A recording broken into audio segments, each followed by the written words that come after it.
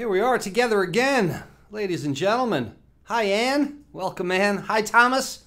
Thomas is with us as well. Where can I find these comments that just went away? There we go. Caroline is with us. Hi, Caroline. Hi, Adrienne. Adrienne is with us. Evidently, I'm with us, too. Thomas is here. Ron. Morning, Ron. Who else is with us? Ann. That's good. Peggy's joining us. Caroline is with us. You know where to tune in now, Caroline? These Tuesday Talk Lives, you just stay on this page and they turn, themselves over. Kim is with us also from Sugar Valley, Georgia. Good. Everybody's signing in. Sometimes I heard that I start too quickly, that people still signing in and they miss the beginning of it. Everyone, can you hear me? I have one person, Aksa, says she can't hear you. Unmute your screen. I see I have audio levels. We're doing good. It's Tuesday Talk Live again, ladies and gentlemen. Welcome Nancy from SoCal. Guy is with us from St. Pete. Bob Dudley's with us. Carla as well. Michael Bernard, all our favorite people. Today we're going to talk about the arch enemy of brown and crispy. I'll introduce you to the arch enemy of brown and crispy. And here's a question that was thrown at me this week. How do you cook if you don't have a sense of taste? One of the best questions I've ever gotten. I had to think about it for a while. And of course, we'll be examining the Carefree Cooks Gallery again today to see what was going on in our Carefree Cooks community over the past week. We're live again because it's Tuesday at noon. I see Rebecca is with us and Ann and Mary has joined us as well. That's great. Good to see all these names. Cheryl is with us. Cool. Everybody checking in. But look, if it's not Tuesday around noon and you're watching this, it probably isn't live. So you want to make sure that you go to webcookingclasses.com/live and register for my instant alert system so that 15 minutes before I go live, I'll send this out. This will become more and more important as we do more and more of these lives and we start cooking together and all these things that we're going to do in the future. So make sure you're part of that alert system, webcookingclasses.com/live, because we're all carefree cooks. We love to hang out together. And how do we differentiate ourselves from other cooks out there? Just the plain old cooks? We're carefree cooks, right? We create our own recipes, which brings family and friends together. We learn every time we cook. This develops a cooking style because we practice pro methods and we love our cooking. That's why we're different as a community. We're carefree cooks and other people aren't. We've discovered something new, right? We're having a lot of fun with it. I love looking into our community. I'm there every day. If I don't like or comment or reply, please know that there are just so many hundreds of emails and comments and suggestions and being tagged coming at me. I try and get to them as many as possible, but I do see your stuff. I'm there lurking, watching everybody's progress. And, the great thing about our community is most of the time I don't need to answer some of these questions or adjust some of these questions because as much experience as I have as a single person, at being not single, of course, my beloved wife, Heather, but as a one person, that's one opinion. But when you're in our Carefree Cooks community, you ask a question and you get 10 different people tell you 10 different things. It's exciting, the different ways to do it, because really there is no one answer to it. Unless, of course, we're playing the true or false, and I got a true or false again for you this week. Is this statement true or false? Once something is defrosted, it cannot be refrozen. Okay? Once you take something out of your freezer and defrost it, you cannot put it back in. That's the true or false for this Tuesday Talk Live. We'll get to the answer at the bottom. So tell me in the chat box, true or false on our true or false this week. Who else? Laura is joining us. Adrienne is here as well. Adiolu is here. Welcome. I hope I got your name. Edward Smith is joining us. Linda is here. Kevin, Bill, Reginald. Wow, a lot of people. It's just getting bigger and bigger and bigger. Look, I'm getting a lot of questions this week about why my items don't brown. Okay, the Chef Todd, I got this one in particular that set me off. Chef Todd, I'm cooking chicken and she described this person, I think it was she described the chicken, she described the parts, she described how she broke the chicken down, then she put the chicken in the pan and like the whole thing, and the chicken didn't get brown. The Chef Todd, how come my chicken didn't get brown? Did I use the wrong kind of chicken? Should I not use chicken? Does chicken not get brown? Kind of thing. Did I use the method? And they're like all these questions. And today what I really want to do is introduce you to the enemy. I want to introduce you to the enemy of brown and crispy. This is the guy right here. Oh, by the way, extra points. Does anybody know what this character's name is? Tell me in the chat box if you know the name of this character. And bonus points, because when you Google arch enemy, this is what comes up, this image. And bonus points if you can tell me what he was in, okay? Name and what he was in. Nonetheless, we're going to use this guy as the arch enemy of brown and crispy, because when I get questions about my chicken doesn't get brown, or I get questions about how long should I cook the item until it gets brown, how big should the item be if I want it to get brown, coating it in fat so that it gets brown. There's just so many things that people think, and the arch enemy of brown and crispy is not only this guy, but it's very, very simple. It's moisture. It doesn't matter the pan. It doesn't matter the chicken. It doesn't matter so many things if you don't pat the chicken dry. If you don't dry your item first, it is never going to get brown. Or at least, I shouldn't say never. It will get brown, but it will be so far beyond cooked and stiffened and tough that you won't care that it's brown, because it'll be inedible. And this goes back to the 4 effects of heat on food that we've talked about before, right? So all of cooking comes down to the effects of heat on food. And 2 weeks ago, we talked about the difference between conductive and convective heat, right? It was a segment that we called, should I turn the convection fan on or not? Something like that, convection fan on or off. I, by the way, have a piece of black electrical tape that I put over the regular button on my oven. I always use the convection. But look, we've talked about that before. So we've talked about applying heat indirectly or directly. Here's the next element that you need to really be a skillful cook and have things come out the way that you want them to. Not only do you need to consider direct and indirect, but you need to consider dry and moist, because moist cooking and dry cooking give you dramatically different results. So that if you were to poach chicken, right? If you were to steam chicken, the second part of braising chicken, simmering chicken, any of these things, you know that when you cook something in wetness, it's going to look really, really bland, right? Like this. This is a steamed chicken, an entire steamed chicken, steamed and then, whoops, cut into pieces. So why is it that something that is cooked in moisture will never get brown? Why is it that when you have so much moisture on your piece of chicken and then you put it in the oven fills with steam? One of the first things on the 4 effects of heat on food is the evaporation of moisture. So if you fill your oven with steam from your wet chicken, you are not going to get to the caramelization of sugars. And we've talked about this before. So let's again talk about wet versus dry and direct versus indirect. These are the 2 most important considerations in cooking if you want to cook by method. So all of our web cooking classes students, because in week 1, one of the very first things, once we check the truthfulness of your oven, we talk about the 4 effects of heat on food. And they are like this. At 150 degrees Fahrenheit or 65 degrees Celsius, it's gelatinization of starches. Starches absorb liquids and swell.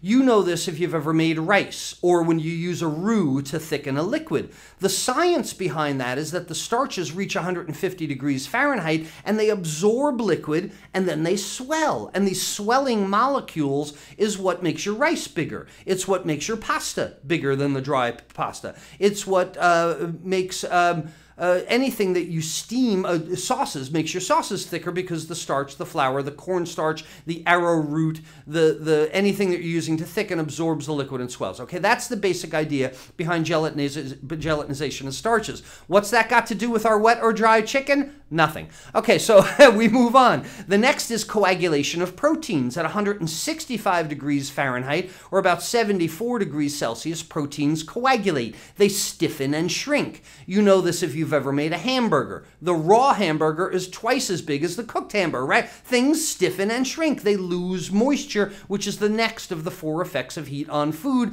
is the evaporation of moisture. At 100 degrees Celsius, 212 degrees Fahrenheit, moisture evaporates. It enters the atmosphere as steam, and your items dry out.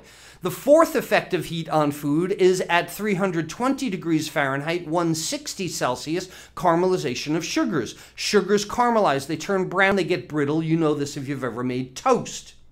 Okay, that's the background information. As you can tell, I'm a little practiced at going down that list of things. That's the background that you need to know. So when we cook by method, imagine taking a wet chicken, putting it in an oven in an indirect, convective, dry cooking process. And what happens as you go through the effects of heat on food? Gelatinization of starches. There really isn't much starch there, unless you're cooking rice in it as well. Evaporation of moisture, next thing that happens. So that wet chicken fills the oven with steam, fills the oven with moisture. As the proteins continue to coagulate, stiffen, and get cooked more and more and more. And at some point, at 165 degrees, your chicken is fully cooked. It's done, it's safe, internal temperature with your thermometer, but we haven't gotten anywhere near the 320 degrees yet. Why? Because of all that steam in the oven, all of that moisture in the oven. So what happens when you finally get to 320 degrees? And this is what people tell me. I cooked it long enough so that it browned. You cooked it long enough so that it's going to taste like a tennis ball that is browned. Because all that time in that temperature danger zone, all that time coagulating the proteins, waiting for that thing ultimately not to brown, but to run out of steam. Literally run out of steam. So this bland chicken here, when it finally runs out of steam and all the moisture is evaporated and it's all gone, it's fully cooked a long time ago, that's when it can start browning. So in your oven, in moisture, you are never going to get a browned item. The item, it's the arch enemy of brown and crispy. Moisture in your oven. But let me ask you this, how come grilled chicken looks like that? You could put your chicken in the oven for 2 hours with moisture and it'll never get brown. Chicken on a grill, on a barbecue grill, gets browned in the first 5 minutes. Why? Conduction versus convection. Wet versus dry, right? We've done this in web cooking classes. In week 4, we talk about open barbecue grill lid or closed barbecue grill lid. Open lid is single source conductive heat from the bottom. Closed grill lid is convective heat surrounding it. It's more like an oven. So this has so much to do with direct or indirect heat, dry or moist heat. You can never expect something to get brown and crispy when you're poaching it or simmering it or steaming it. And if you think just because you're putting it in the oven under an indirect, convective, dry process, it doesn't mean that your oven is dry. If your chicken is wet, then your oven is wet, and that will never get things caramelized. So everybody asking me how to make browner this and this and this and this, the first step is making sure it's as dry as possible. Look, this is just like when I do Brussels sprouts. Here's my best example for Brussels sprouts. I always hated Brussels sprouts. Terrible, nasty little baby cabbages, right? They stink. Because most of the time, my mom, or when I've had them in the past, I've steamed them. Indirect, moist heat. Something that's steamed has no color. It's a little chewy. It's a lot stinky with Brussels sprouts. So what I've stopped doing is using my steamer basket here and using that indirect moist heat. What I'll do is I'll steam the Brussels sprouts first, drain them, chill them, dry them completely, and then apply dry conductive heat in a saute pan and brown them. This way I have a Brussels sprout that's really soft in the middle because of the indirect moist heat that does a good job with that. And then when I put them in the saute pan with some butter or olive oil, I like nut oils, a walnut oil or a sesame oil with Brussels sprouts. Then I do the dry, direct, conductive heat, and I wind up with this really nice dish. Now, I love Brussels sprouts. Not because the Brussels sprouts got any different, not because I got any different, but because I found a new combination cooking method. Using that moisture to my advantage to soften them. I don't want them brown at that point. and then to put them in the saute pan. It's just like when I do my floppy chips. Years ago, I lived in Columbia, South Carolina, and there was a wing place that made floppy, they called them floppy chips, because half of them were kind of crispy and half of them were still floppy. They were homemade potato chips. But it's the same thing. When I slice my chips, my potatoes, on a mandolin, the next thing I have to do is lay them on paper towels and pat them dry. And this creates a problem for laundry day. Trust me, because I got to go through 3 or 4 paper towels, but I'm never going to get a crispy chip. Once I dry them, I douse them in olive oil, toss them all around. Right before they go on a screaming hot sheet pan, they get a bunch of salt, again, heating the pan first. There we go. And they come out as some of them really nice and crispy, some of them still a little floppy, but the entire key to making your own potato chips in a dry, convective oven, again, is the moisture, is eliminating the moisture from it. So the enemy of brown and crispy, plain and simple, is wet and soggy. The two of them are opposite ends of the spectrum. So anytime we're looking at making things drier, this is what you, making things browner, this is what you can do. Dry it first, or change the heat source from indirect to direct, all right? Think about the difference between putting something in the oven and putting it under the broiler. Think about the difference between putting it in the oven and putting it on the grill. Indirect versus direct is how you can control the heat there. So now that we all have identified the enemy of dry and crispy, brown and crispy, you can start putting that into use in your own kitchen, right?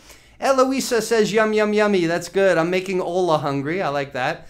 Rhonda is asking about lid up or lid down. This is the question that we pose in web cooking classes. Again, what do you want your end result to be? Lid up is single source conductive dry. Lid down is single source convective surrounding it dry. If you add a pan of moisture in the bottom, like we often do with fish, then you have moist convective. If you add a pan for smoke, then you have indirect smoking convective. See, when you start to think, and this is why we have our community, because I want us all to think very similarly. I want us to think about the application of heat more than following the recipe. That's the idea, Rhonda.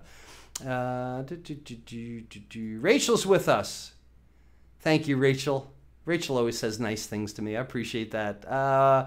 Maria is with us from Canada. That's good. Eloisa from Baja California. Dave McCoy joins us. I'm looking for questions right now. Mama Neil is with us. It warms my heart all the time. Mama Neil, you and I have been together for almost a decade now, Mama Neil, haven't we? She's one of the very first to take web cooking classes, and boy, she does a great job. Kevin Murray has the answer. We've been talking about who that character was. Yes, it's Snidely Whiplash. And for all my Canadian friends, Dudley Do-Right was his nemesis, and Bullwinkle the Moose. So everyone that has identified Snidely Whiplash correctly, that's great. That's hysterical.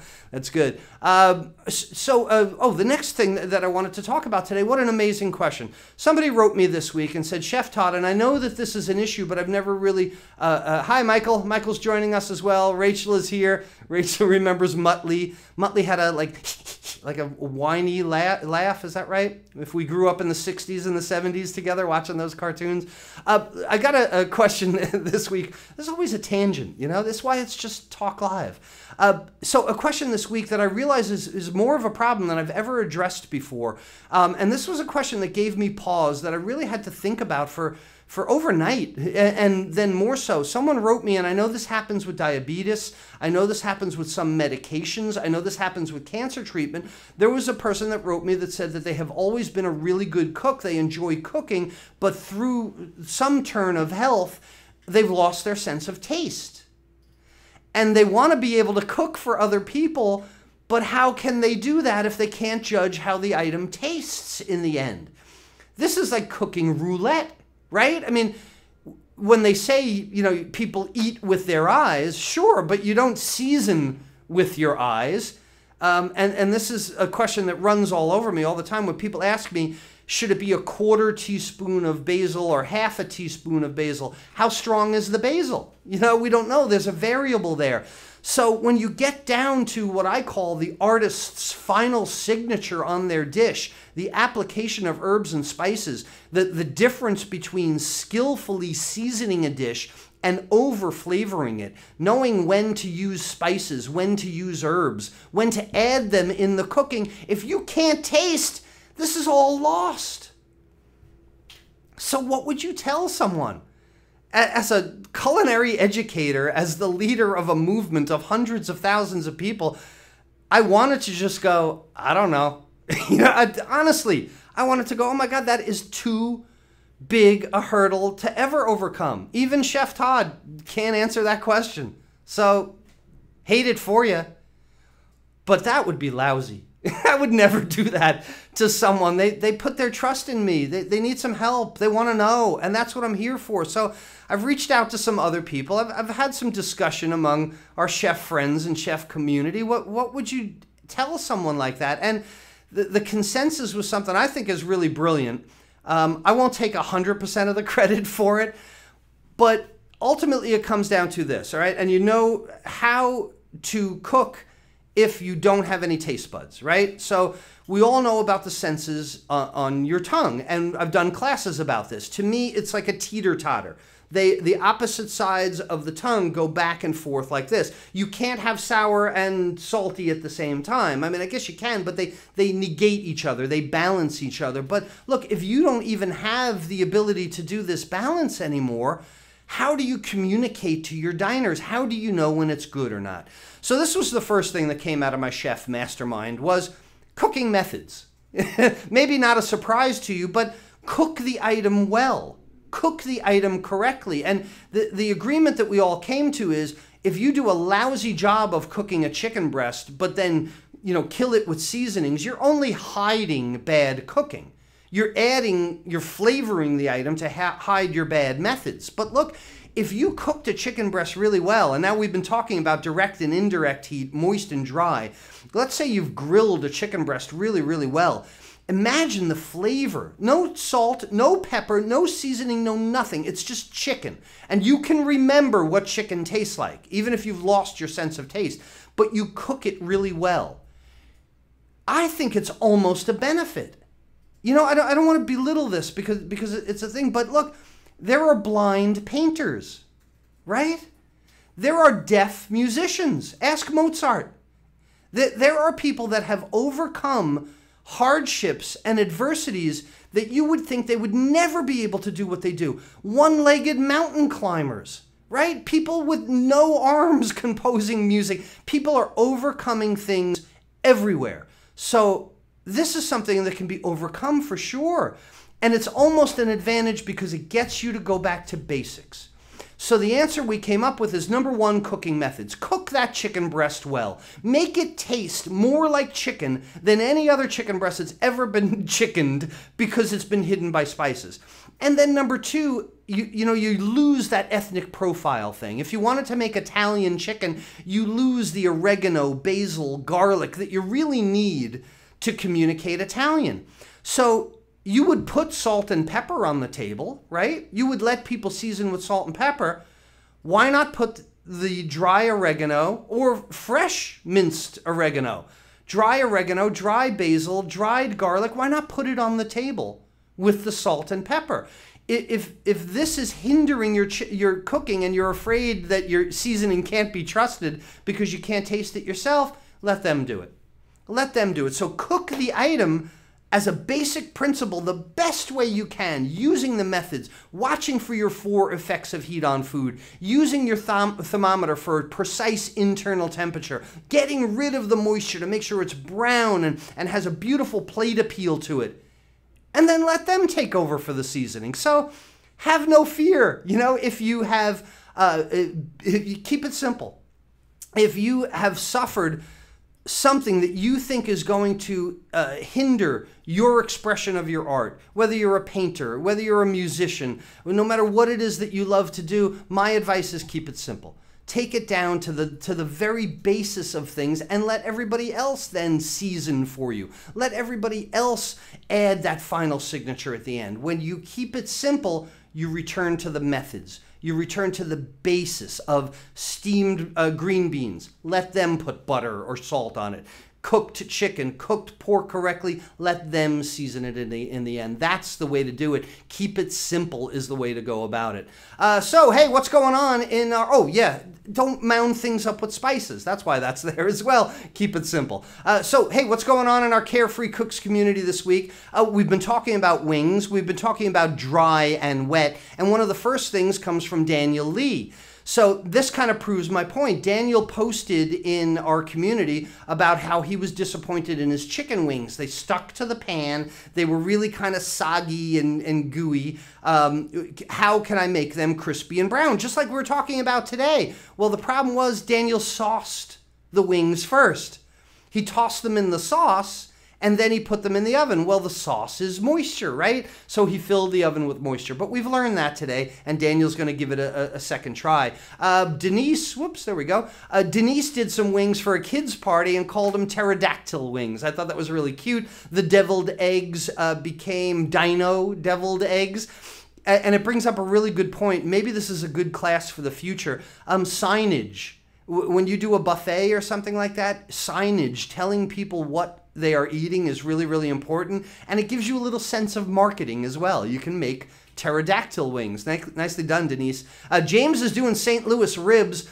This is a great example of direct and indirect, dry and moist cooking. Ribs are the perfect example. When I do my ribs, I generally steam them or poach them in beer first. Render a lot of the fat, get that moisture in there, and then I'll take them to the grill for dry, conductive heat. So again, another good example of using indirect moist and then direct dry to come out with something great. The thing I loved about James' ribs is he made his own sauce. You ready for this?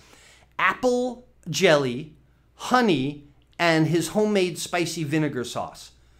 Everybody is going to be copying that. Now James copying that. Apple jelly, honey, and a spicy vinegar sauce. Great barbecue sauce idea. That's great.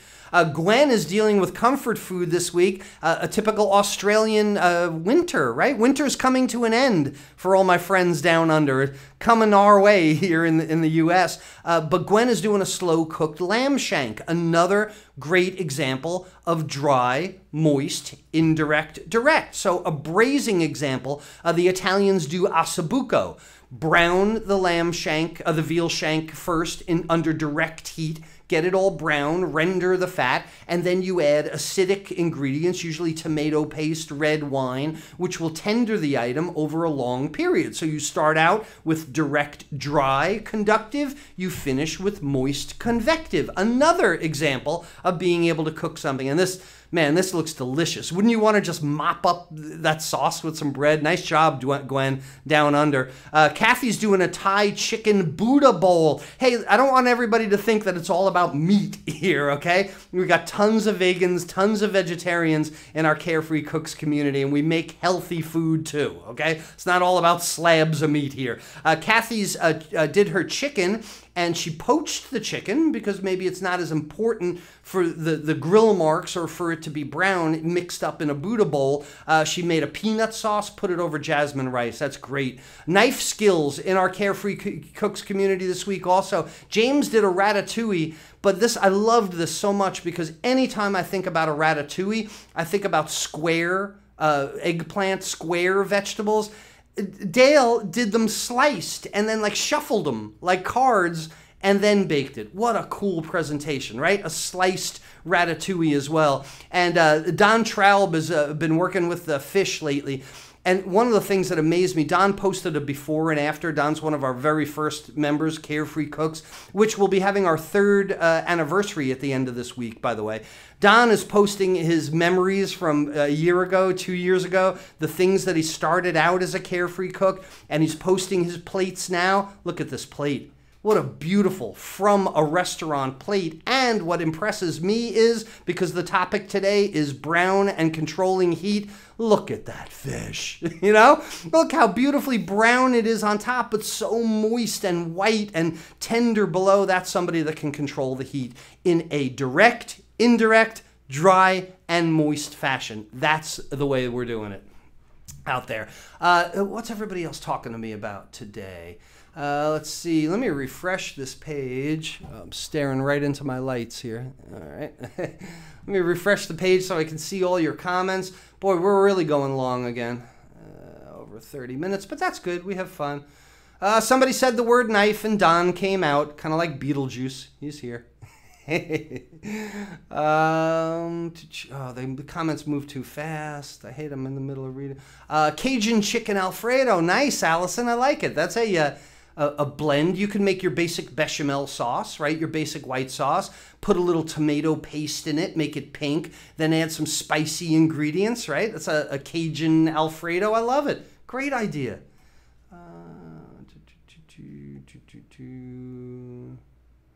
Barbara's asking, will she be able to see the video again? Yes. Give it 5-10 minutes. Facebook processes it, but then the replay is up forever. Eloisa loves ribs. Want to know how to cook it? Just like we're talking about today, Eloisa. You start wet, moist, steam, make them tender, acid, then dry, direct, and brown them up. But we got plenty of things like that in web cooking classes to teach you that. I have to start. Yeah, we'll talk about signage in the future, Rachel. And I think in our Carefree Cooks community, there is a presentation webinar. We have 17 Carefree Cooks exclusive webinar workshops in our community. So when you go to the pinned post in Carefree Cooks, underneath that, you'll find a presentation and plating. I think we talk about signage in there, but we'll bring that up on a Tuesday Talk Live again.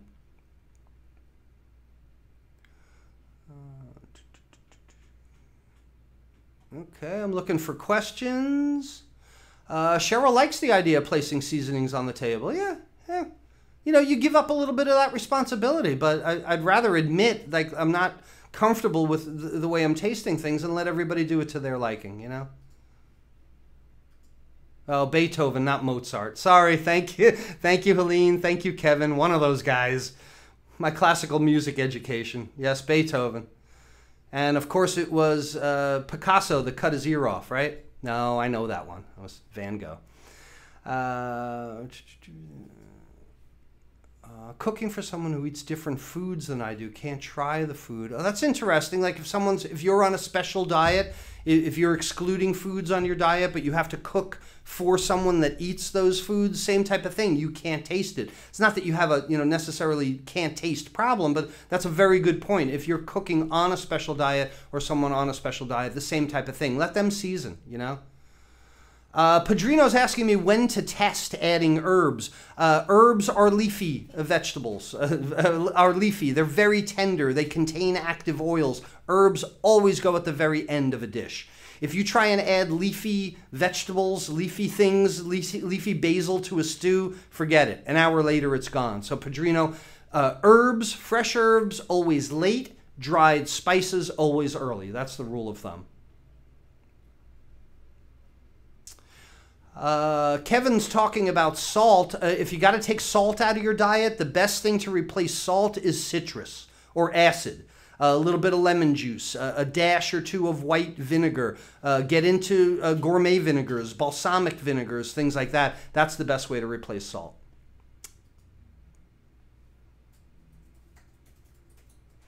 Guy is asking about whole wheat flour for a roux. Whole wheat flour does not have the gluten that white flour does. You cannot make a roux out of only whole wheat flour. You need some white flour in there as well. And baking, too. You can't make a 100% whole wheat flour dough. You got to have some kind of gluten in there.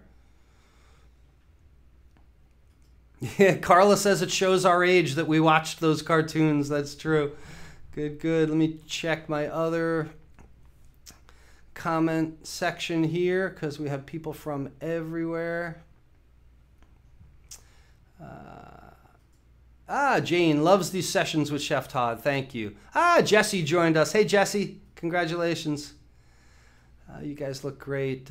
Jane is with us. Have a great afternoon, Lynn is saying. Good. I think I got all the questions here. Hey, thanks so much for being with us. And if you don't know what the heck I'm talking about, when I keep talking about being a carefree cook, it's a journey. It's not a destination. It's not a magic trick. Oh, the true false. Thanks for reminding me. False, everybody, false. Once you defrost something, as long as you keep it in the refrigerator, as long as you keep it out of the temperature danger zone of 40 to 140 Fahrenheit, as long as you keep it out of that danger zone. So if you have 12 chicken breasts that are frozen and you defrost them all, use 4, as long as they're still cold, as long as they're still in your refrigerator, as long as they're 40 Fahrenheit or below, you can then refreeze them. Now, they're going to degrade because the ice crystals, the water is going to form ice crystals and expand. It breaks down the muscle a little bit. It's not going to be as good, but people are always telling me how somehow the food is dangerous if you defrost it and then refrost it.